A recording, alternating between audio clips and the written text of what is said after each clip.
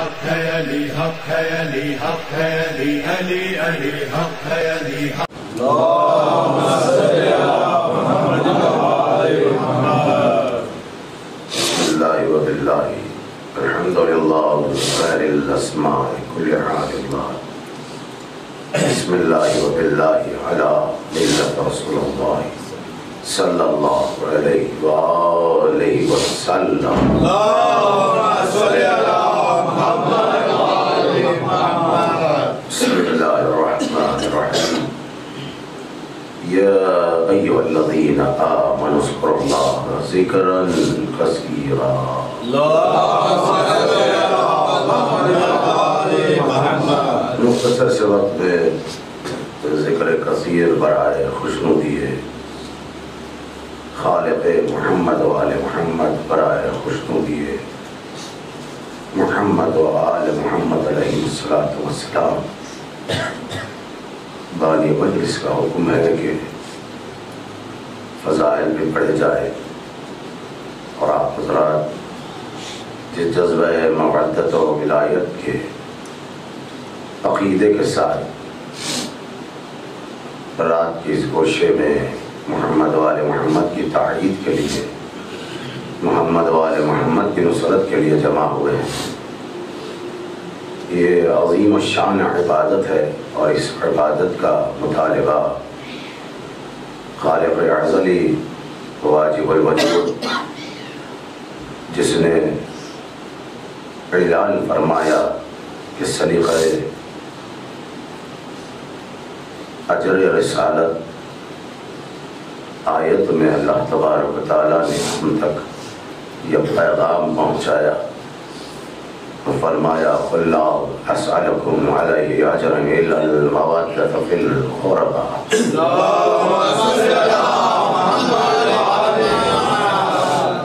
بہت مختصر لیکن جامع گفتگو تاکہ آپ حضرات کہ یہاں تشریف لانا سیاہ لباس ایک تن کیے ہوئے ایک انفرادیت اور امتیاز کا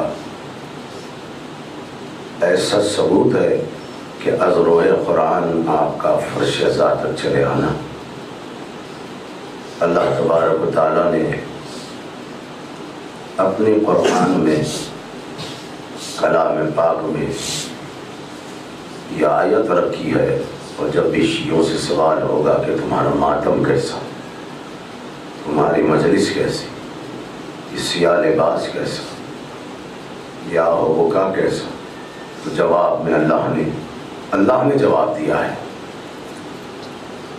اللہ نے جواب دے دیا ہے کہ بہترین بات آپ حضرات کے گوشہ گزار کر چکا کہ آپ کے جواب دینے سے پہلے اللہ نے جواب دے دیا قُلْ لَا أَسْأَلُكُمْ فرما دیجئے گا کہیے گا لا أسألكم تم سے کوئی سوال نہیں کیا جاتا علیہ لیکن تم پر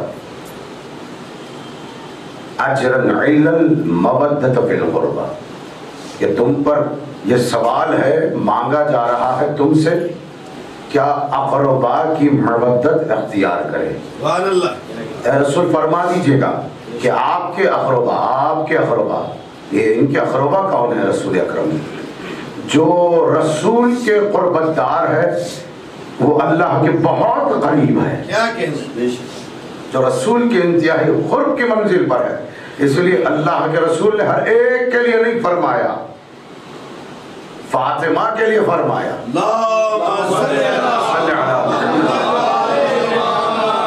روحی التی بین جنبے اے بیٹی زہرا آپ میری روح ہے جنب کے درمیان میں رہنے والی پہلو کے درمیان میں رہنے والی روح یعنی اتنے قریب ترین جس کو اللہ نے قرب محمد مصطفیٰ قرار دیا کہ برائے دیکھو تو صحیح کہ قریب رسول اکرم کے کون رہتا ہے کہ اتنا قریب کون ہے قربت دار محمد مصطفیٰ کون ہے کہ جس کے لیے پیغمبر اسلام نے فرمایا بیٹی آپ میرے پہلو کے درمیان بین جنبے میرے پہلو کے درمیان میں میری روح ہو اور پھر علی کے لیے کیا فرمایا لحمو کا لحمی دمو کا دمی نفسو کا نفسی یہ پہلے تعریف تو سن لیجئے گا کہ رسول اکرم کے قربت دار کون ہے وہ جو رسول جس کا تعارف فرمائے کہ فاطمہ زہرا میرے جگر کا ٹکڑا، کہ رسول کے قربت دار ہیں، جس کے لیے رسول فرما رہے ہیں فاطمہ زہرا میرے جگر کا ٹکڑا، میرے دونوں پہلو کے درمیان میں میری روح. اور علی کے لیے کیا فرما؟ لحمو کا لحمی، دمو کا دمی، نفسو کا نفسی، عزمو کا عزمی. اے علی تیرا خون میرا خون، تیرا گوشت میرا گوشت، تیرا ارادہ میرا ارادہ، تیرا عزم میرا عزم. اور پھر حسنین کے لیے کیا فرمایا؟ یہ سارے قربت داروں کی نشانی اور علامت. وہ جو پیغمبر اسلام بیان فرما رہے اللہ نے انہیں ہی رسول کا قربت دار قرار دیا اور انہی کی مودت اجر رسالت. نہیں بہتر میں آپ کو مثال دوں گا، سب مل کے درود پڑھیں محمد والے محمد. اجرت میں مانگی کیا؟ سب کہیے گا کہ حسین ابن علی کی محبت، اہل بیت اطہار کی محبت اجر رسالت قرار پائی، اور اللہ نے اس کی اجرت طے کی ہے. بندوں کو حق نہیں دیا کہ تم اجرت طے کر لو، کیونکہ جس کی ملکیت ہے وہ اجرت طے کرے گا. یہ ملکیت رب داور کی ملکیت ہے، چنانچہ اس نے ہی طے کیا کہ اجرت کیا ہو. مثال دوں کہ اپنے علاقے میں آپ نے مسجد بنانی ہو، کہ انجینئر کا تقرر ہوا، انتخاب ہوا کہ فلاں انجینئر سے ہم مسجد کی تعمیر کریں گے. انجینئر کو بلایا گیا، اس کی فیس کی بات کی گئی کہ کیا اجرت ہوگی، یہ رقم طے ہوگی کہ بھائی یہ تعمیر ہوتے ہی اجرت دی جائے گی. مسجد تعمیر ہو گئی، محراب بن گیا، ممبر بن گیا، مصلی بچ گئے، قرآن آ گئے، مصلیان آ گئے، نمازی آ گئے، سجدہ گزار آ گئے، عبادت گزار آ گئے، قرآن کی تلاوت کرنے آ گئے. وہ انجینئر مانگ رہا ہے کہ بھائی میری اجرت دے دو، مسجد تعمیر ہو گئی. کوئی بندہ اٹھ کر کہہ رہا ہے کہ بھائی اجرت کیوں مانگ رہے ہیں، ہم نماز پڑھ رہے ہیں. کوئی کہہ رہا ہے بھائی اجرت کیوں مانگ رہے ہیں، ہم قرآن کی تلاوت کر رہے ہیں. اجرت کیوں مانگ رہے ہو، ہم نے روزے رکھے ہیں، افطار کا انتظام ہو گیا، سحری کا انتظام ہو گیا، عبادتوں کا انتظام ہو گیا، اور تسبیح کا انتظام ہو گیا. اور کسی سے پوچھ لے، ہر ایک مسلمان سے پوچھے کہ بھائی یہاں نماز پڑھی جا رہی ہے، انجینئر کی اجرت نہیں دی گئی، تو سب کہیں گے بھائی یہاں نماز پڑھنا بیکار ہے، پہلے انجینئر کی اجرت دو. نماز پڑھنا بیکار ہے، عبادت کرنا بیکار ہے، انجینئر کی اجرت دو. ایک اپنے علاقے کی بنائی ہوئی مسجد جس میں اگر انجینئر کو اجرت نہ دی جائے اس کی عبادت کا کوئی مول نہیں ہوتا. سب کہیں گے پہلے اجرت ادا کرو، بعد میں عبادت کرو. اب اللہ کے رسول فرما رہے ہیں میرے اقربا کی مودت اجر رسالت ہے، تو اجر رسالت میں مودت ہے، نماز میں.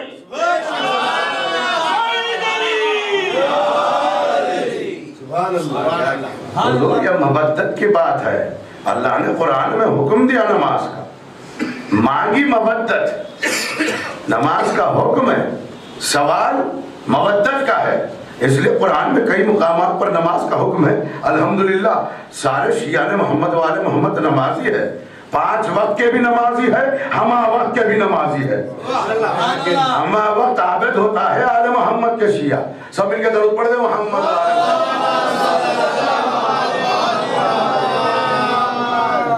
تو انشاءاللہ تعالیٰ آپ حضرات کو مختصر صحیح لیکن جامع گفتگو کی جائے گی کہ ایک انجینئر کی اجرت نہ دی جائے تو اتنے سارے کام جو انجام دیے جا رہے ہیں عبادت کام میں، کسی سے پوچھ لے تو سب کہیں گے پہلے اجرت ادا کرو، عبادتیں قبول کرواؤ، اجرت ادا کرو، سب اعمال قبول کراؤ. یہاں پر اللہ نے اجرت مانگی، رسالت مانگ کی، کہ رسالت کی اجرت مانگ رہا ہے اللہ. وہ اجرت کا نام ہے مودت آل محمد علیہ السلام. مودت مانگی ہے اجر رسالت میں. اور نماز کا حکم ہے، حکم ہے یعنی سارے دین کی جتنی عملی طور پر احکام ربانی ہے وہ سارے احکام پر عمل پیرا ہونا شیعوں ہی کا کام ہے. آل محمد کے چاہنے والے، اطاعت گزار، فرما بردار، جس کے یہاں آل محمد کی مودت واجب ہو. مودت واجب ہے، مستحب نہیں ہے. اسے عظیم الشان نورانی مجلس میں آل محمد کے ذکر کے ساتھ منسوب ایسی مجلس ہے حسین میں وہ بات آپ حضرات کے گوش گزار کر رہا ہوں، مودت آل محمد واجب ہے، مستحب نہیں۔ اکثر و بیشتر جب زیارتوں کو جاتے ہیں وہاں پر کوئی خدام کہہ دیتا ہے نماز واجب زیارت مستحب۔ ابھی حالیہ جو جا کر آئے ہیں یہاں، یا اگر پھر جائیں تو خدام کو پکڑ کے پوچھو بھائی زیارت مستحب ہے، نماز واجب ہے، تو وہ کہے کہ ہاں بھائی ہم کہتے ہیں روزانہ جتنے آتے ہیں ظاہری حسین کی زیارت مستحب کر دیتے ہیں، اور نماز واجب تھی ہے اور رہے گی۔ یہ کس نے حق دے دیا حسین کی زیارت مستحب کہنے کا؟ جبکہ شریعت پوچھنا ہے تو حسین کے گھرانے سے پوچھو، خلافت پوچھنا ہے تو حسین سے پوچھو، امامت پوچھنا ہے تو حسین سے پوچھو، ولایت کس سے پوچھنا ہے، کس کی ولایت ہے تو حسین سے پوچھو، ربوبیت پوچھنا ہے تو حسین سے پوچھو۔ ربوبیت کا تذکرہ ضرور ہو کر رہے تھے، لیکن ربوبیت تو تسلیم کیا حسین کے پاس آ کر۔ ضرور پردے سے مل کے محمد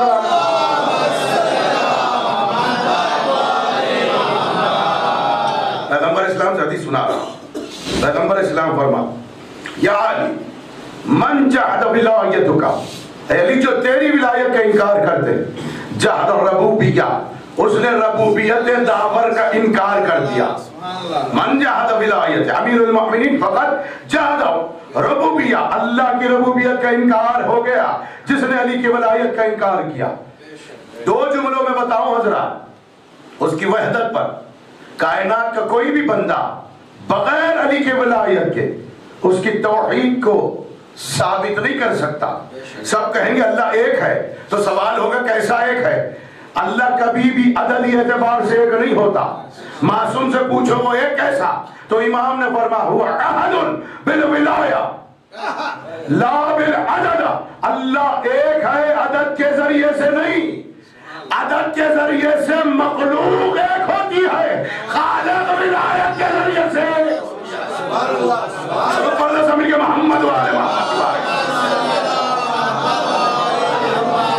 ایسے کی ولایت و مودت واجب ہے۔ اللہ نے ولایت کا بھی حکم دیا، علی کی ولایت مانو مانو، حکم ہے خداوند کریم ہے علی کی ولایت کے متعلق، اور یہی سوال کرے گا اللہ ثم لتسألن یومئذ عن النعیم، اس دن سوال ہوگا نعمت عظیم کا۔ ہم نے اپنے مولا سے پوچھا مولا یہ نعمت عظیم کیا ہے؟ امام نے کچھ سوال کیا ان لوگوں سے جنہوں نے اقرار ولایت نہیں بلکہ انکار ولایت کیا۔ کیا تم سمجھتے ہو یہ کھانا اور پانی ہے، یہ نعمت جس کے متعلق اللہ سوال کرے گا؟ لوگوں نے اپنے ذہن بنائے رکھا تھا کہ یہ کھانا اور پانی ہے، لقمہ پانی کا گھٹ ہے کہ اللہ سوال کرے گا۔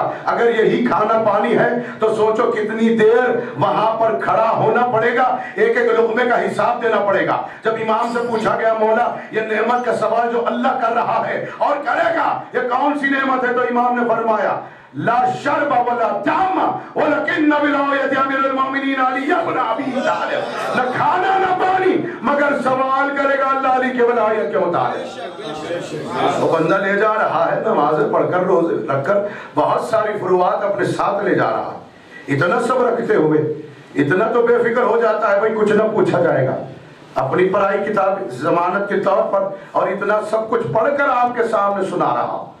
وقیل بہو انہو مسلون، آواز قدرت آئے گی اتنا اتراتے ہوئے جو لے جا رہے ہو نا، جس میں ولایت نہیں، جس میں مودت نہیں، پوچھا جائے گا کہاں جا رہے ہو؟ سب کہیں گے ہم جنت جا رہے ہیں۔ وقیل بہو انہو مسلون، رک جاؤ تم سے سوال کرنا ہے پالنے والے۔ سوال کیسا ہے؟ سوال وہی ہے جو علی کے ولایت کا سوال۔ کوئی پوچھے گے بھائی سوال امتحان کیسا؟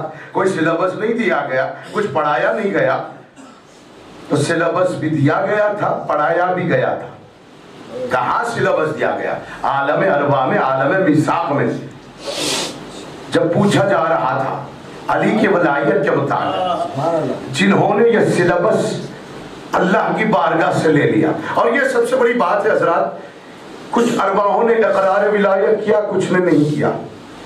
جو وہاں پر انکار کیا وہاں یہاں پر بھی انکار ہے۔ یہاں پر کوئی اچنبے کی بات نہیں ہے، نئی بات نہیں ہے کہ بھئی یہاں پر انکار دیکھ لیا، ارے کیا بات ہے، کل تک علی ولی اللہ پڑھتے تھے آج کیوں نہیں؟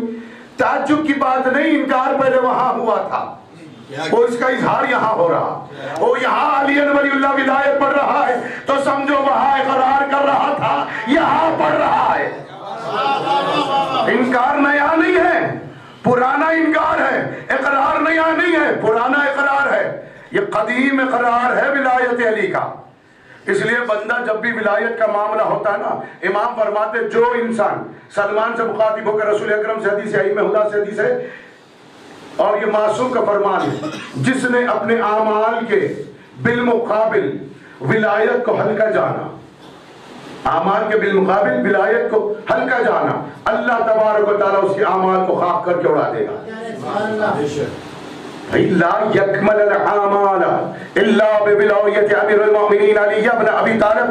پیغمبر اسلام نے فرمایا اعمال مکمل نہیں ہوتے بغیر علی کی ولایت کے. یہ اعمال کی منزل ہے, اس سے تھوڑی پہلے کی منزل ہے. لا يكمل الایمان الا بولایت امیر المؤمنین. ایمان ہی مکمل نہیں ہوتا بغیر علی کی ولایت کے. ابھی ایمان کے داخلے کی شرط علی کی ولایت ہے. ایمان میں آ جاؤ تب نماز اور روزہ حج و زکات کے سوال اور مباحثے ہے. پہلے ایمان کی منزل ہے. دین کیا ہے مولا سے پوچھو, امام کیا ہے ایمان سے پوچھو. امام بتائے گا ایمان کیا ہے, دین کیا ہے. جب مولا سے پوچھا گیا مولا دین کیا ہے, دین القیمہ کسے کہتے ہیں, دین القیمہ کسے کہتے ہیں, اور مولا کی بارگاہ کو گواہ بنا کر آپ کے عقائد جس میں مودت ولایت امام کی اطاعت واجب ہو, ان عقائد کو گواہ بنا کر حدیث معصوم پیش کر رہا ہوں. امام نے فرمایا, بڑی توجہ سے سنیے گا, لا یکمل الایمان الا بولایت امیر المؤمنین. ایمان ہی مکمل نہیں ہوتا بغیر علی کی ولایت. وہ ایمان کے بعد کی منزل ہے نماز روزہ و حج و زکات. سارے فروعات کی منزل بعد میں ہے, پہلے بنیاد ہے ایمان. ایمان لایا, ایمان لایا, ایمان لاتے ہی مومن. بڑے بڑے سوالات اٹھ رہے ہیں, سوال عجیب و غریب سوالات ہوتے ہیں. انشاءاللہ ساری گفتگو یہاں پر نہیں سنائی جا سکتی, اور مجالسوں کی کثرت ہے. کل 2 مجلسیں میں نے وقت دیا ہے, اور زیادہ سے زیادہ یہاں پر 2 مجلسیں کل زیادہ فضائل پڑھے جائیں گے. ایک نال مبارک میں ٹھیک 7:30 بجے مجلس کا آغاز ہو جائے گا, وہاں پر علم مبارک کی فضیلت میں فضائل پڑھتا ہوں. اور پھر اس مجلس کے بعد بابو صاحب بمقام سجادیہ میں آپ حضرات سے معروضہ کرتے ہیں. مولا سجاد کے فضائل انشاءاللہ سناؤں گا, سید الساجدین کے فضائل. دل چاہتا تھا کہ یہاں پر بھی کچھ پڑھ دو, سب مل کے درود پڑھ دیں. میں مولا سجاد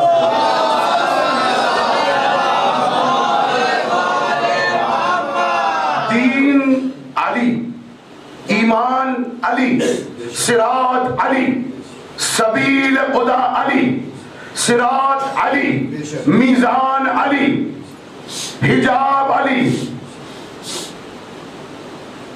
اسم الہی علی. پریشانی کی بات نہیں ہے, اللہ ہی نے رکھا. علی کا نام کسی نے نہیں رکھا, اللہ نے رکھا. عزیزو اسماء پر میں نے اتنی گفتگو کی ہے, فضائل کے لیے مختصر کر کے آپ کو سنا رہا ہوں. پیغمبر اسلام سے ایک حدیث سنا دیتا ہوں, سب مل کے درود پڑھے. قیمت ادا کریں.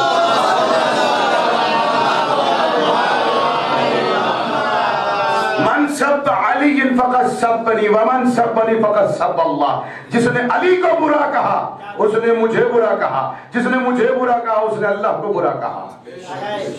کتنا قریب ہے علی اللہ سے, یہ علی جانتا ہے. اور جس نے اپنے قریب علی کو رکھا وہ جانتا ہے کہ اسی دونوں کے رشتے کا نام ہے قربت اللہ. قربت اللہ کہتے ہیں اس کو, ایک جو جس کے قریب ہے اس کا قرب بیان ہو جائے. ہر عبادت کا مقصد قربت اللہ, اللہ کی مشیت, اللہ کا ارادہ, اللہ ہی کا قرب ہے. قربت اللہ, ہر عبادت کا دار و مدار قربت اللہ ہے. عزیزو یہ جو فرش ازا پر آپ تشریف فرما ہے نا, یہ آپ کی گزاری ہوئی زندگی کے جو وقفہ ہے, 60 برس کی زندگی, 20 برس کی زندگی ہے نا, وہ اس کے اندر کا گزارا ہوا وقفہ نہیں ہے. یہ اللہ نے آپ کو الگ سے حیات دینا ہے اس لمحے کا. کوشش کرو کہ زیادہ سے زیادہ دیر فرش ازا پر ہو. نہیں دلیل کے بغیر بات نہیں کرتا.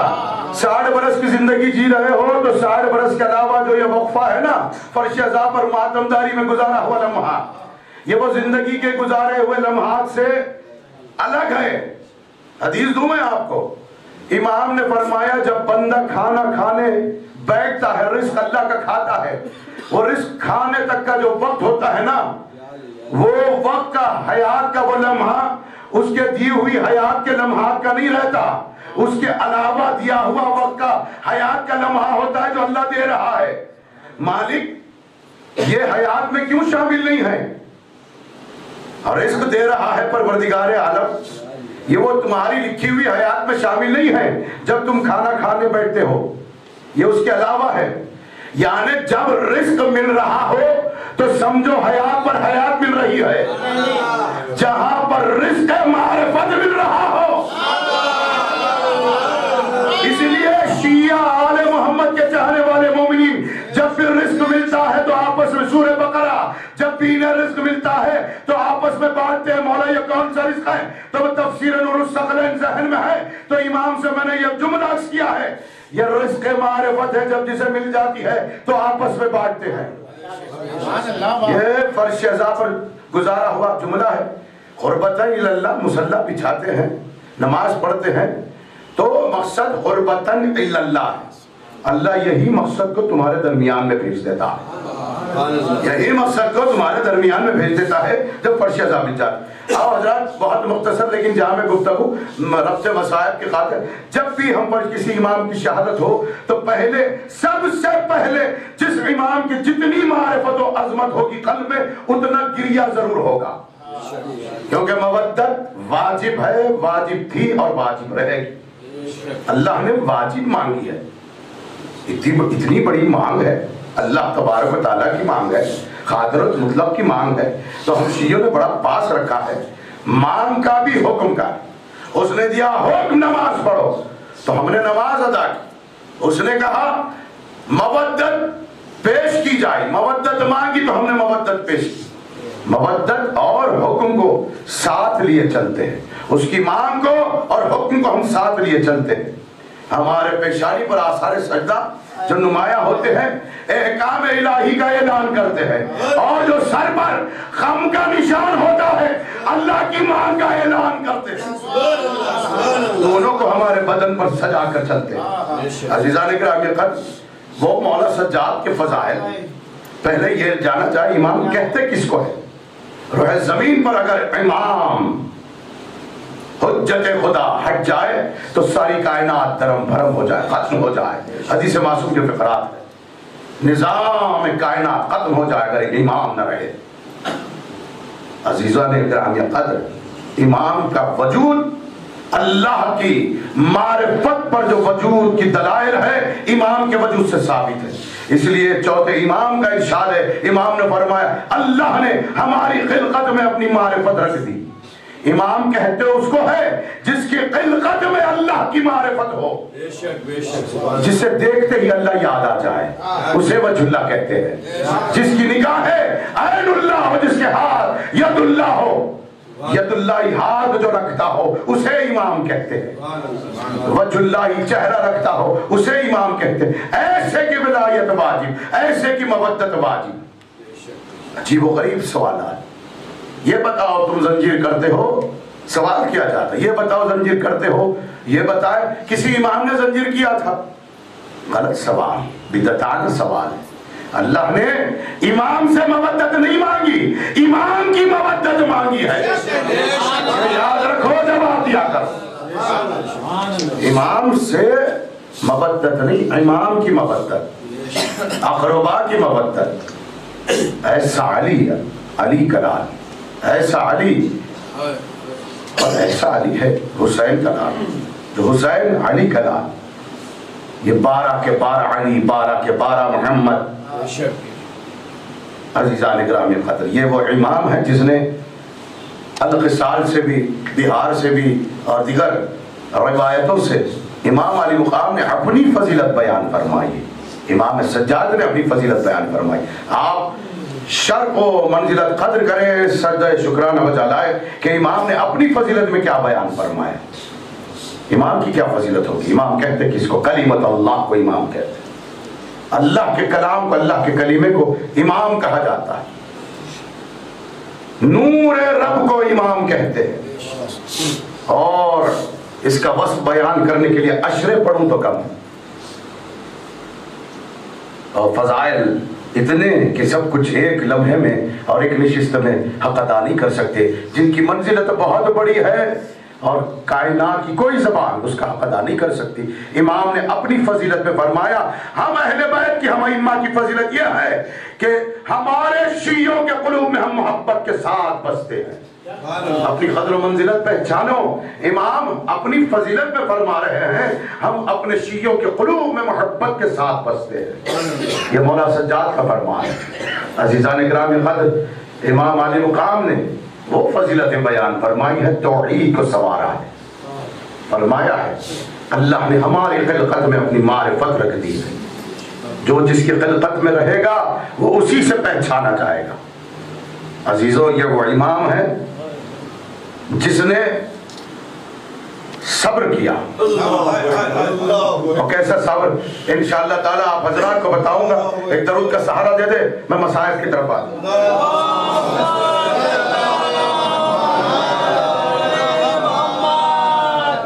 عزیزان گرامی قدر، مجلس میں مجلس ملتی ہے آل محمد۔ آل محمد کی معرفت کتابوں کی محتاج نہیں ہے، وہ تو تصدیقاً کائنات کو پہنچانے کے لیے روایتوں اسنادوں کی ضرورت ہوتی ہے۔ ہم نے اس علی کو مانا ہے جو وقت سے پہلے تھا، وقت بھی نہ رہے گا، علی رہے گا۔ عزیزان گرامی قدر، کہ جو بات آپ کو پہنچا رہا ہوں وہ امام برحق۔ کائنات میں دو بستر ایسے ملے ہیں، ایک بستر پر سویا تو رسالت بچایا، ایک کے بستر نے دین خدا کو بچایا۔ اس بات کا اندازہ آپ لگائیں گے، معرفت جب امام کی فضیلت قلب میں آ جائے، آل محمد کی محبت قلب میں آ جائے، سینہ مکمل طور پر آل محمد کی محبت و تائید سے بھر جائے، تو جب ذاکر فراز ممبر سے کہے آل محمد کے مسائل میں پڑھ رہا ہوں تو کافی ہو جاتا ہے رونے کے لیے۔ عزیزو، یہ دو بستر ایسے ہیں دین اسلام میں جسے فراموش نہیں کیا جاتا۔ ایک ایسا بستر جس پر سویا تو رسالت بھی بچ گئی، اس کی توحید بھی بچ گئی، جسے نہ کبھی نیند آئی تھی نہ اونگ آئی تھی، جو سو کر رب کی ربوبیت پر دلیل بنا دے، اسے علی کہتے ہیں۔ اور ایک علی کربلا کی سرزمین پر، یہ بستر عابد کو خدا را ہلکا نہ سمجھو، یہ بستر عابد ایسا بستر ہے کہ دین خدا جس سے بچایا جا رہا ہے۔ قرآن کی آیت اسناد گواہ ہے، یہ وہ حضرات ائمہ، یہ وہ گھرانہ ہے جن کے پہلو بستر نہیں جانتے، جن کے پہلو بستر نہیں جانتے، یہ صرف اور صرف اپنے رب کی خالصتاً عبادت کرتے ہیں، عبادتوں کا درس دیتے ہیں، سجدہ کر کے مسجود کو دلیل فراہم کرتے ہیں، یہ سجدہ کر کے بتاتے ہیں کہ ہم سے کوئی بڑا ہے، خالق ہے، جس کو ہم جھکتے ہیں، سجدہ کرتے ہیں، اس کی توحید پر دلیل فراہم کرتے ہیں۔ ان کے سجود، ان کے جبین، ان کے رخسار، ان کے ہاتھ ایسے کہ یہ وہ ہاتھ ہے جو کبریائی کو دلیل دینے کی خاطر کانوں تک لے جاتے ہیں، لیکن یہ گوارا کیا کہ اس کی کبریائی بچ جائے، ہاتھ ان کے بند ہو جائے، ہاتھ ان کے بند جائے لیکن اس کی کبریائی کو دلیل مل جائے۔ یہی وہ گھرانہ ہے جس نے کبریائی رب کے لیے ساری کائنات میں عابد بوقت تکبیر اپنے ہاتھوں کو بلند کر کے کانوں تک اللہ اکبر کہتے ہیں۔ ہر ایک عابد ہاتھ کانوں تک اٹھاتا ہے، کوئی اللہ کی راہ میں ہاتھ نہیں دیتا۔ یہ وہ گھرانہ ہے، اس کی کبریائی کے قادر اپنے ہاتھوں کو پیش کر دیا۔ عزیزو، ان ہاتھوں کی عظمت و اہمیت تو سجاد سے پوچھو، سید سجاد سے پوچھو کہ جب تک یہ ہاتھ اس بدن پر تھے، اللہ اکبر، ہمیں سجاد کے مسائل پڑھنے کی ضرورت ہے، سجاد کے مسائل بیان کرنے کی ضرورت نہیں، کیونکہ سب سے زیادہ مدینے میں کربلا کے بعد مولا سجاد روتے رہے، اپنے بابا کو خون کے آنسو روتے رہے، اپنی بہن کے تماچوں کو یاد کر کے آنسو بہاتے رہے، خون کے آنسو بہاتے رہے، اور جب بھی مصائب الشام کہتے رہے، سارے مصائب سنانے کے بعد بے ساختہ اپنے چچا کو یاد کیا۔ اگر میرا چچا بے دست نہ ہوتا، میری ماں بہنیں بے چادر نہ ہوتی، دیار بدیار نہ پھرائی جاتی۔ جزاک اللہ۔ اس میں ادب ہے عزادارو، یہ مودت ہے جو تم ادا کر رہے ہو۔ شہزادی کونین تمہارے حق میں دعائیں دینے کے لیے تشریف فرمائیے۔ جملے ان ایام میں ضرور کہتا ہوں، ہمارا گھر کو جا آمد سید آپ ہو جا۔ شہزادی خلوص کو، مودت کو، ولایت کو دیکھتی ہے۔ آل محمد تمہارے قلوب کے عقیدوں کو دیکھتے ہیں۔ یہ قلوب کے احوال جاننے والے ہیں، سینوں کے رازوں کو جاننے والے ہیں کہ کون عزادار کس نیت کے ساتھ فرش عذاب اچھایا۔ عزادار کی اہمیت بہت بڑی اہمیت۔ عزیزو، تمہیں خیر البشر کہا جا رہا ہے، یقیناً بڑی بات۔ تمہیں شیعہ کہا جا رہا ہے، بہت بڑی بات۔ تمہیں آل محمد کا چاہنے والا کہا جا رہا ہے، بہت بڑی بات۔ ناصر کہا جا رہا، بہت بڑی بات ہے۔ کوئی لقب امام کا کسی کو نہیں دیا جاتا، کوئی تعارف امام کا بندوں کو نہیں دیا جاتا، لیکن یہ مودت کا اثر یہ ہے کہ تم بھی عزادار، تمہارا امام بھی عزادار۔ اللہ اکبر، بڑے مقدر والے ہو عزادارو۔ عزیزان گرامی قدر، جس مولا کا تعارف رئیس البقعی، رونے والوں کا سردار، جس نے اپنے مولا کو اپنا سردار مانا ہے، فرش عزا پر وہ روئے گا ضرور ہے۔ کسی ذاکر کو سنو، کسی فرش عزا پر جاؤ، رونے والے کی صورت بناؤ، آواز بلند رکھو، یہ پیغام ہر عزادار تک پہنچاؤ۔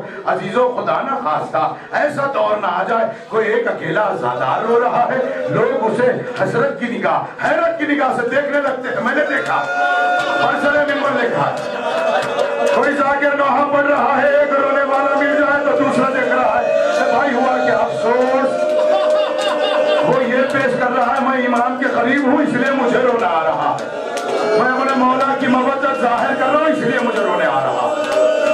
عزیزو، رونے کے لیے نہ شرماؤ، خدا را تمہیں ہاتھ ابھی بانی مجلس موسیٰ بھائی تقی وغیرہ سارے ان کے دوست برادران ایک ایک آنے والے عزادار کے پیر پڑ رہے ہیں۔ بانیان مجلس شہر ہے، ارے جس شہر سے آپ کا تعلق ہے نا، یقین جانیے عزاداری کے سبب آپ کا تعارف ہے۔ اور حیدرآبادی بہت اچھے عزادار دنیا میں پھیلے ہوئے ہیں۔ عزادار بھائی حیدرآبادی اچھے ماتمدار، اچھے عزادار ہوتے۔ ان کے یہاں ایک چلن ہے کہ یہ زیادہ سے زیادہ تعداد میں دوسرے ملک والے کہتے ہیں، جہاں جانا ہوتا ہے میں ان سے سنا، بھائی آپ حیدرآباد سے تعلق رکھتے ہیں، آپ کی مجالسوں میں سب سے زیادہ سیاہ لباس زیب تن کر کے لوگ اتنا سیاہ لباس میں آتے، اتنے سیاہ لباس میں آتے۔ میں بڑے مقدر والے ہو، آپ سیاہ لباس سلا کر،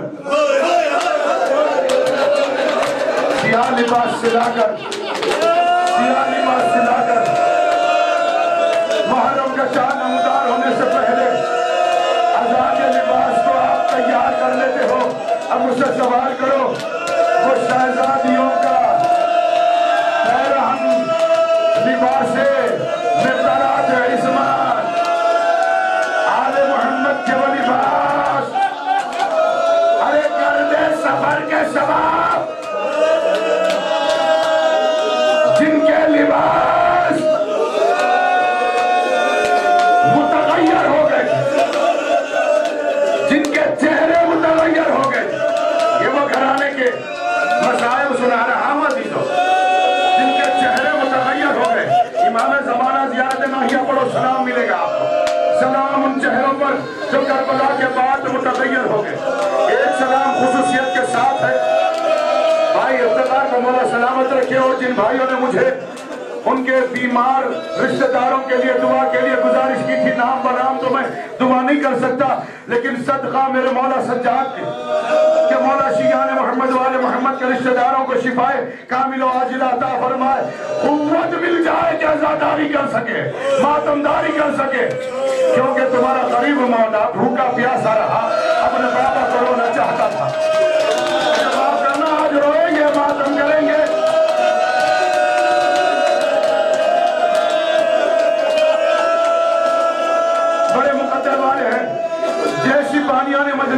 نیت ہوگی نا بھائی ویسی مجلس برپا ہوتی ہے، اور عزادار جیسی نیت کے ساتھ آتے ہیں ذاکر ان کے خط کے مطابق وہ حکم امام وہی سناتا ہے جو سننے کے لیے آئے۔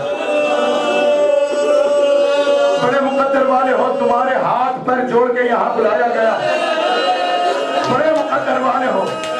سجاد مدینے میں مولا سجاد میں نے بہت بار مسائل سنائے، پہلی مجلس جناب ام المنی کے گھر میں ہوئی، امام کو بلایا گیا، امام اپنے دولت سرا سے تشریف لائے، لیکن بہت دیر لگی۔ ایک جملہ کہتا ہوں ہمیشہ، ایک قدم دروازے کے اندر ایک قدم دروازے کے باہر ڈالنے میں بہت دیر لگی۔ جنہیں مسائل دور دور تک سمجھ میں آ جائے، باہر بھی جو ٹھہرے ہوئے سن رہے ہو نا بھائی، وہاں پر بھی رونے کے لیے آواز سے شرماؤ نہیں، لوگ دیکھے تماشا کرے کرتے رہے، بڑے مقدر والے یہی چوتھے امام ہیں۔ دوسرا قدم لوگ پوچھنے لگے مولا سبب کیا ہے، تیرا گھر ہے، ختم پڑھانے میں اتنی دیر کیوں لگی؟ امام نے اپنے پیروں کی طرف اشارہ کر کے فرمایا آج بھی بیڑیوں کی میرے پیروں کو عادت ہے، تیزی سے آگے قدم نہیں بڑھتے۔ مولا سلامت رکھے میرے بھائی برکت حسن، تم میرے مولا کے ظاہر ہو، تمہاری وجہ سے میں مسائل پڑھ رہا، شکلن مولا تمہیں سلامت رکھے۔ یہاں پر ظاہر عزادار ہے، میں شہادت چوتھے امام کی نہیں پڑھ رہا ہوں، اتنا بتا رہا ہوں یہ ایک عزادار اپنے گھر سے نکل کر مجلس تک کیسے پہنچا۔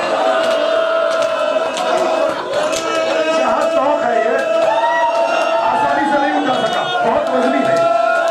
میں تمہیں اس کے بھی مسائل سناؤں گا، لیکن وعدہ کرو کہ آوازیں تمہاری روتی بھی رہے گی تو سناتا رہو۔ مسائل سنو گے، مجلس ہوگی آج انشاءاللہ، مجلس پڑھوں گا۔ اپنے گھر سے کائنات کا بڑا عزادار نکلا، مجلس سے حسین کا پہنچا۔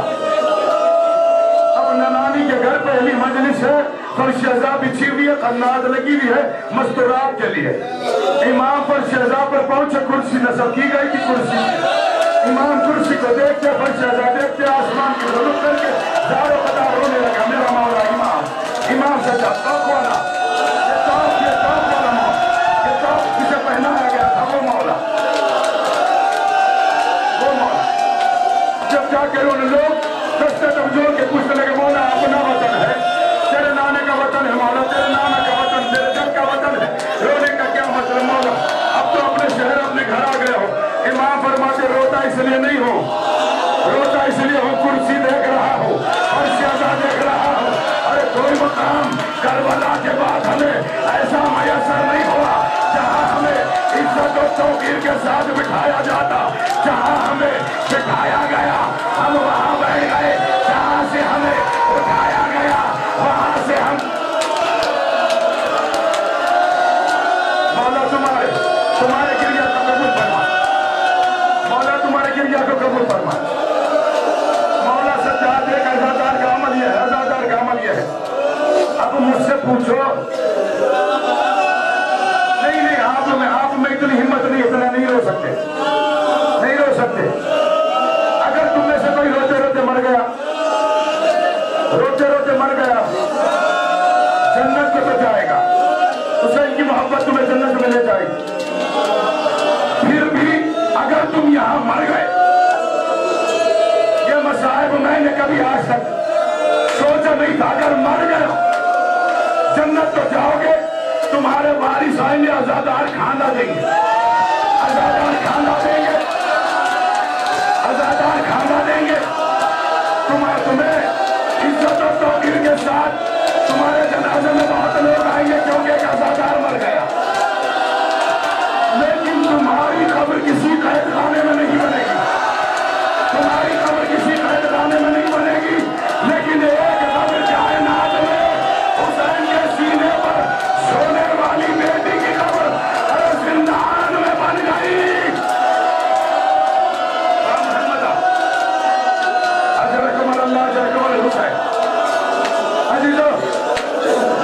میرے بھائی نے کہا منظر کشی کرنا، کہا یہ کرتا منسوب ہے جناب سیدہ سکینہ سے، جناب سیدہ سکینہ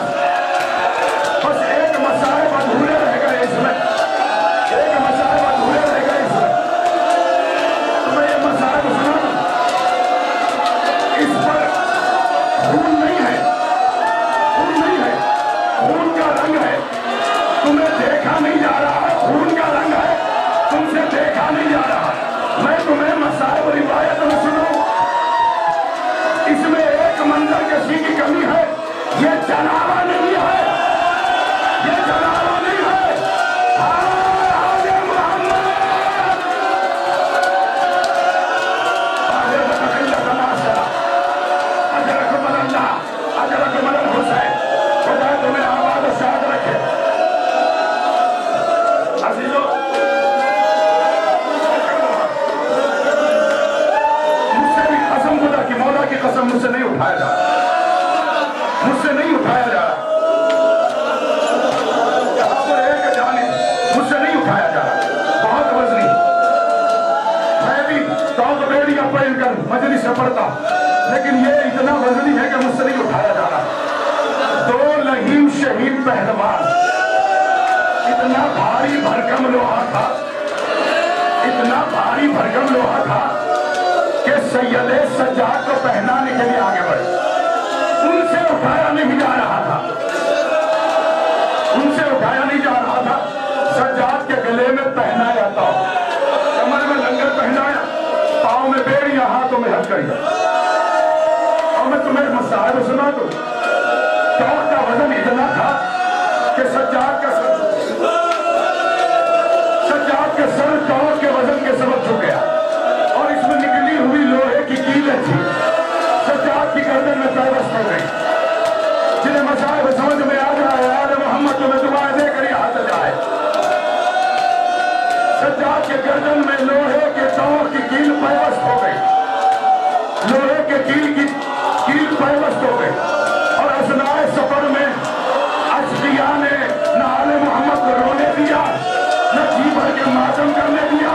शैतानियों के हाथ पर से गर्दन बने थे, सज्जाद के हाथ जंजीरों में जकड़े हुए थे, और सज्जाद को तेजी से बनाने के लिए रिवायत की जमानत आले मोहम्मद की कसम खा के, अजमत की कसम खा के मसाइब सुना रहा हूं।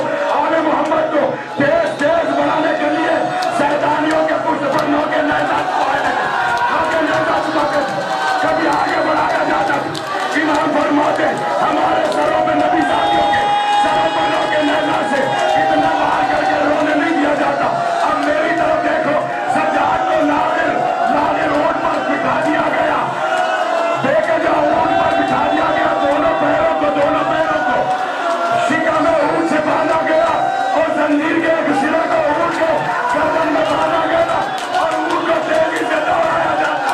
जैसे ही तेजी से दौड़ाया जाता, सज्जाद की गर्दन और असरार से बढ़कर रिवायत तुम्हें पढ़ के सुना रहा हूं। सज्जाद को जो शकी आता, सज्जाद पर जुल्म करने के लिए कभी गलती नहीं करता। अब्बास का भतीजा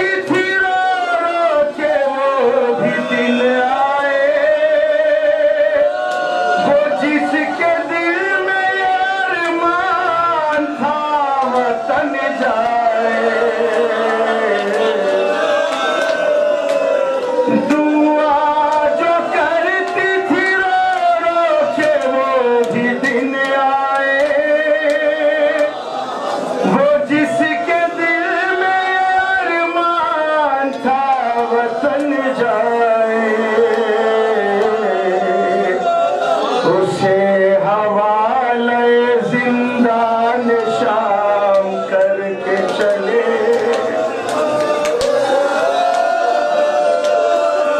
سکینہ شام کے زندہ میں رہ گئی تنہا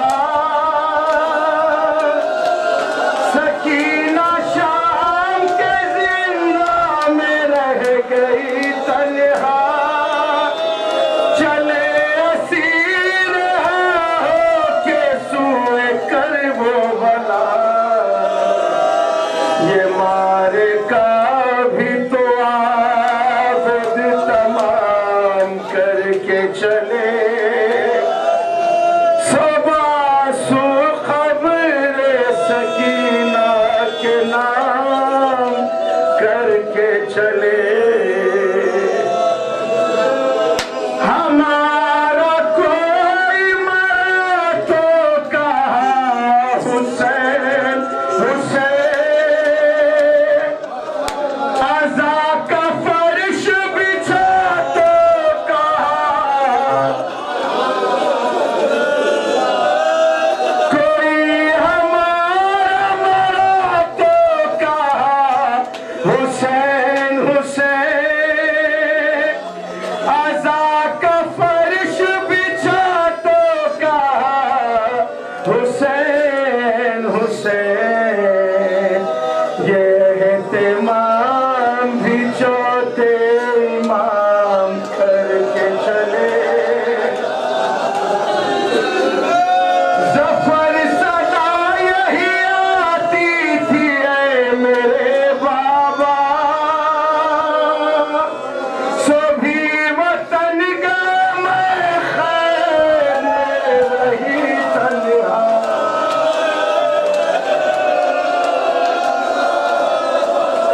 ظفر صدا یہی آتی تھی اے میرے بابا سبھی وطن گم خیر میں رہی تنہا لہا سے اہل حرم جب سلام کر کے چلے